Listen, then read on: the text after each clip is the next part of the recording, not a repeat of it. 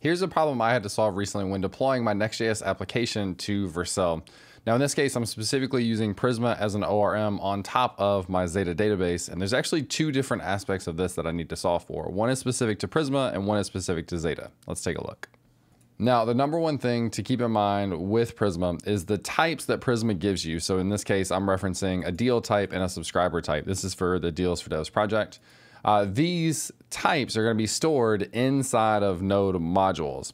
So what happens is Prisma goes through this build process to generate those types based on your Prisma schema, and then it generates those TypeScript types and then dumps those into the node modules folder, so that they'll be available in your application. Now, what's interesting though is we have to actually tell Prisma to do this inside of our build command. So in this case, in Next.js, we have a build command that runs. I'll come back to CodeGen in a second, but we want to make sure that we run Prisma generate to generate those types for us in our build system. So we deploy our application to Vercel, we run the Prisma generate command, which looks at the schema, generates those types, and then they're available to us inside of the application. So that's probably something you've seen before, but there's also something I have to solve for when using Xata. So in this case, we're using Xata for a few different things. It's our core database, and at its core, it is using Postgres. So in that sense, we can use Prisma to do all the CRUD operations just like we would with any other CRUD database or with any other Postgres database. But there's a couple of things that come with Xata that are different that we need to accommodate for. So if I go to dealsfordevs.com, one of the things that it does for us, and I've talked about this on the channel, is it does search. So this is just an API that calls the Xata APIs that are built for us that then does intelligent search based on our query. Now this is actually replicating data to Algolia behind the scenes, so we actually have a full search experience. But to do that, that's not something that is built into the Prisma, the stuff that Prisma supports or the stuff that Postgres supports. The other thing is if we go to add a deal, the form input to handle an image upload, and I don't know if I have a good one. Let's do this one. So this image has been uploaded. This is from Zero to Mastery. We have an exclusive discount code on Deals for Devs for Zero to Mastery, a higher percentage than you're likely to find anywhere else. You can check it out at dealsfordevs.com. But when we upload this image, this is actually going to be stored in our Xata database under an image or a file column type. This is not something that is inherently part of Postgres. This is a kind of a wrapper thing that Xata has built to give us access to file storage so we don't have to use something like S3 separately. So those are two features that we need to be able to interact with outside of Prisma. And that's where the Xata SDK comes in. And for this Xata SDK to work, we're actually referencing the Xata SDK. So if we go into the API route for our search, what we do is we get a Xata client and then we reference that to be able to call the search functionality that it has, and we tell it which properties to search on. So the big problem here is we need to generate these types for this client to work, but these types may be different from different environments. And this is something that I think often gets overlooked that you need to think about when deploying your application is where are all the different places that you might run this. So in this case, we run this locally. We also have inside of Vercel, we have a couple of different environments that we run in as well. So where can, under settings, domains, okay. So here we have a few different places where we deploy versions of Deals for Devs. We have staging.dealsfordevs, test.dealsfordevs, dev.dealsfordevs, and then the regular main Deals for Devs site. And what's interesting is the data model associated with each of those might be different. And the way we do this in Xata is with branching. So inside of here, right now, we just have two branches. We have a dev branch and a main branch.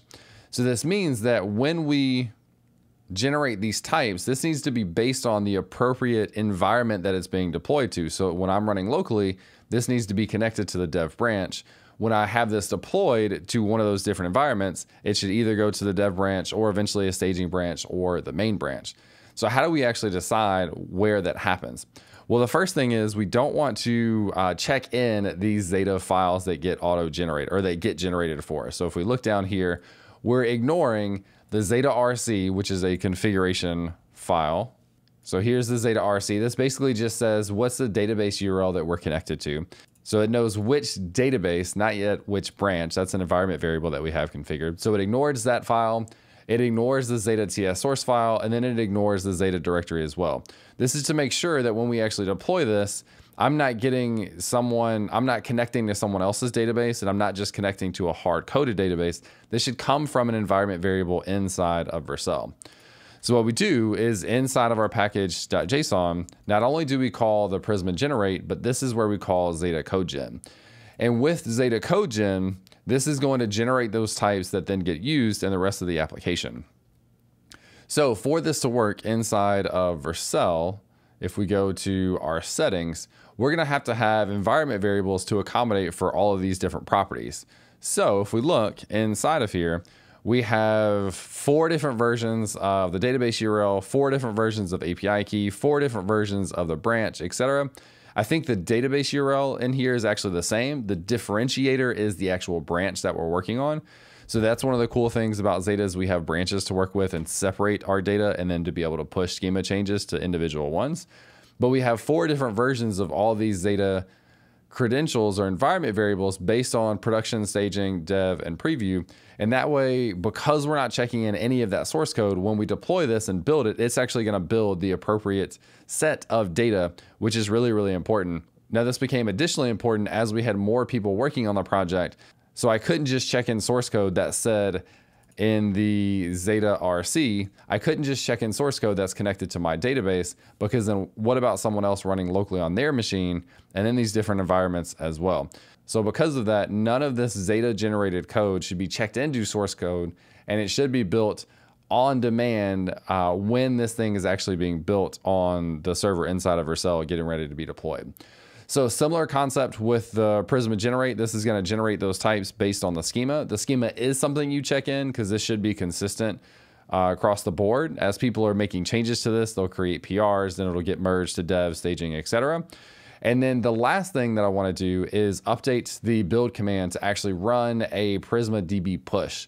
So the Prisma DB push what we'll do is we'll do the Xata CodeGen to generate all of that. We'll do Prisma generate to get types from Prisma.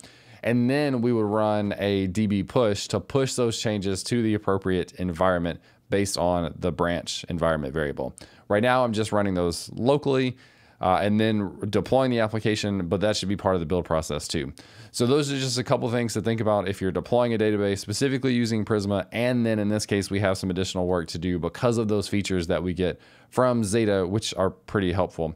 So Xata is one of my partners, super enjoy working with them and building deals for devs. They're definitely worth checking out for your next project if you're interested.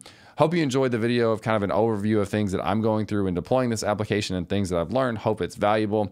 Anyways, thanks for watching, and I'll catch you in the next video.